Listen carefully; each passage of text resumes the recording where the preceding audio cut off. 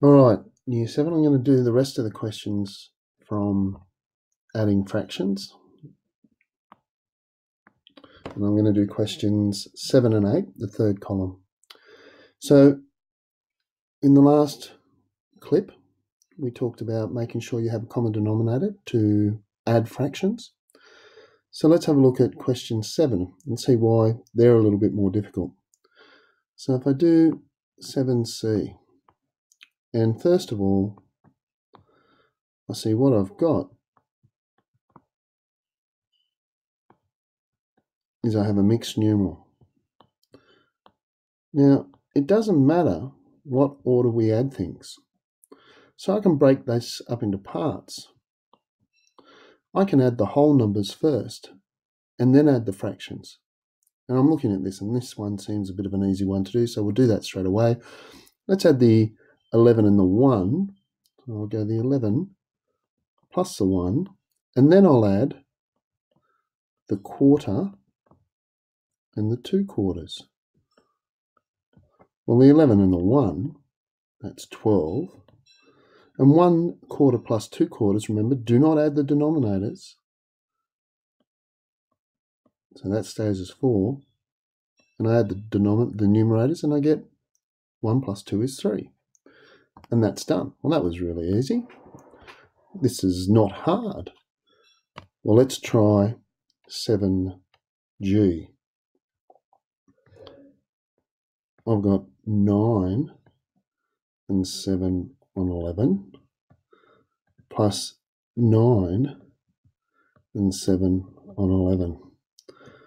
Well, again, we'll do the numbers out the front first, so 9 plus the 9, plus the 7 on 11, plus the 7 on 11.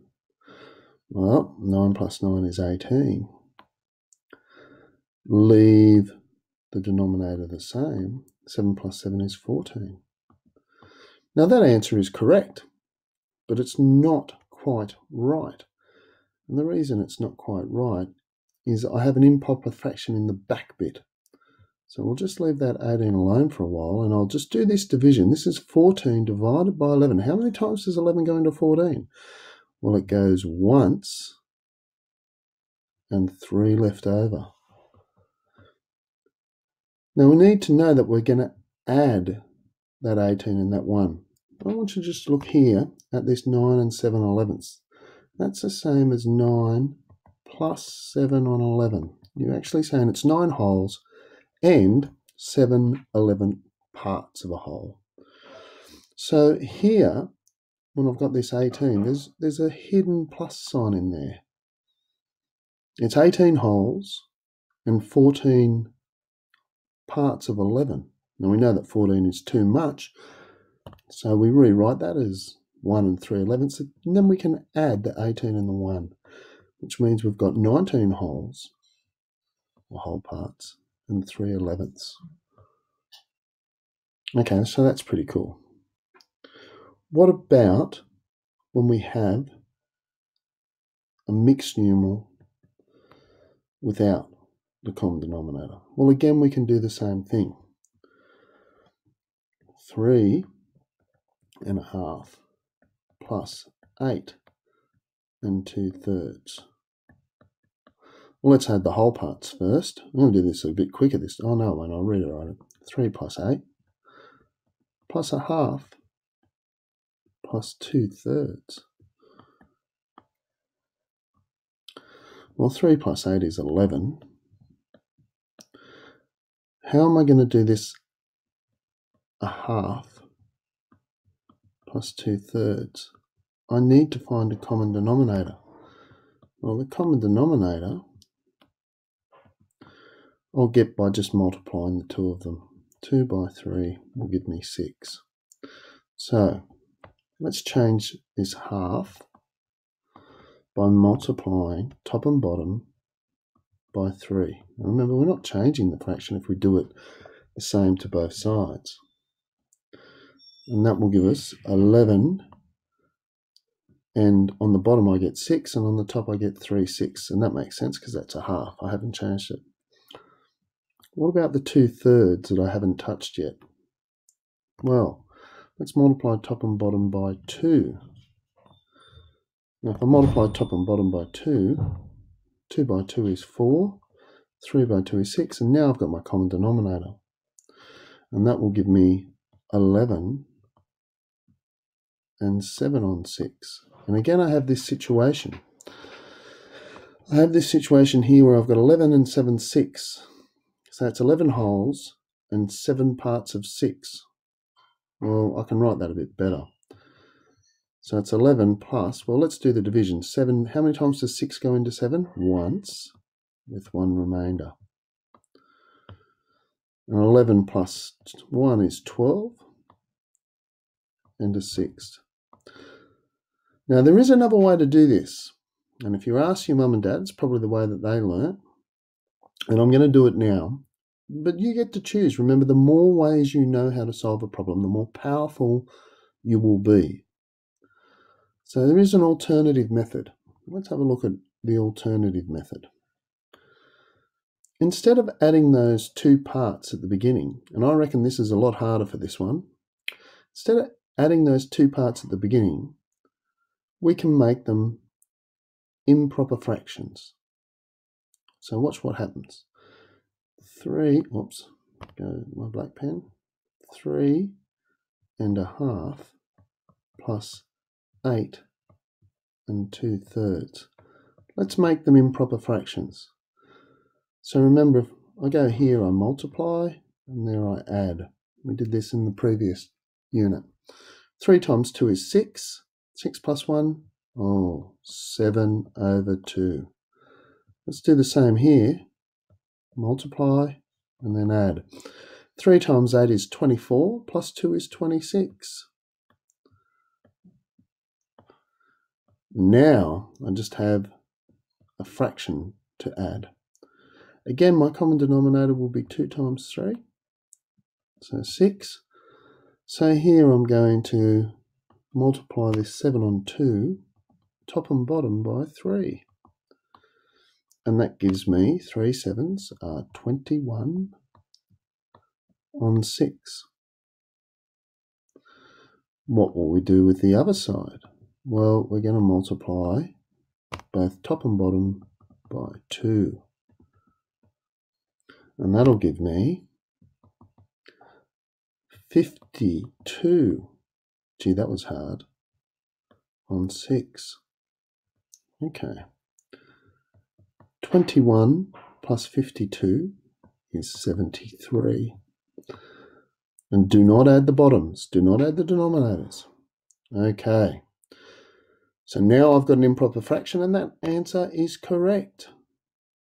But let's make it a mixed numeral. Remember the division. How many times does 6 go into 73? Well, I'm lucky I know my times tables.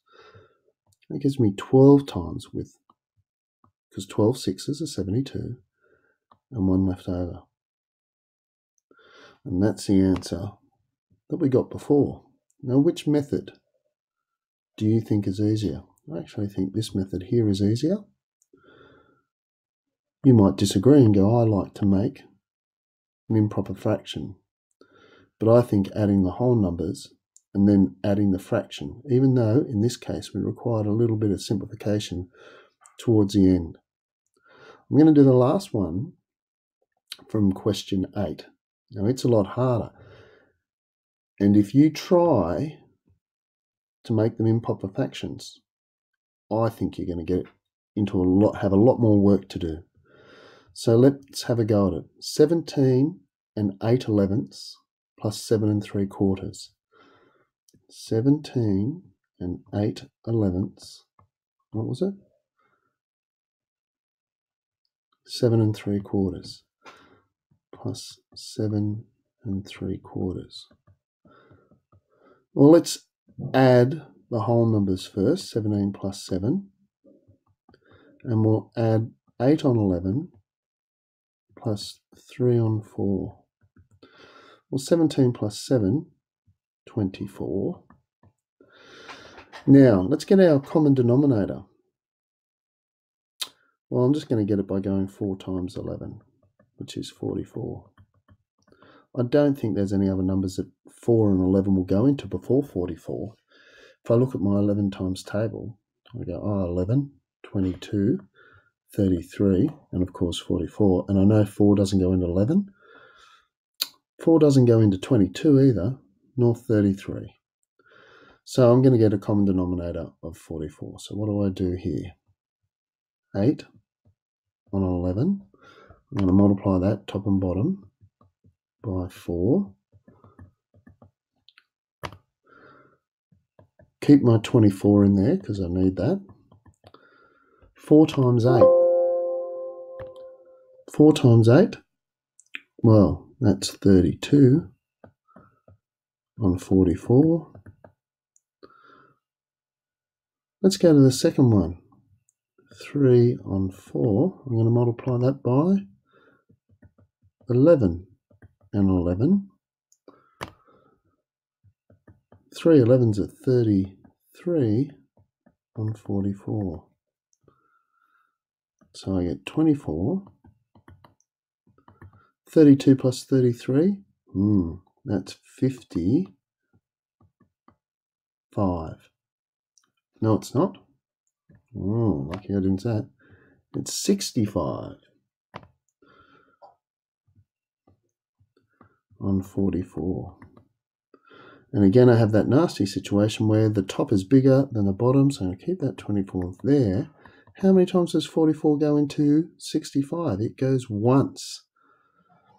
And if I just do the nice subtraction, I go 5 minus 4 is 1, 6, 21 on 44. So that'll give me another whole. So I have 25 wholes, or whole parts, and 21 parts of 44. Now I reckon that way is much easier than making improper fractions. Anyway, good luck with your questions. Remember, if you're doing the challenge, you need to do column 4.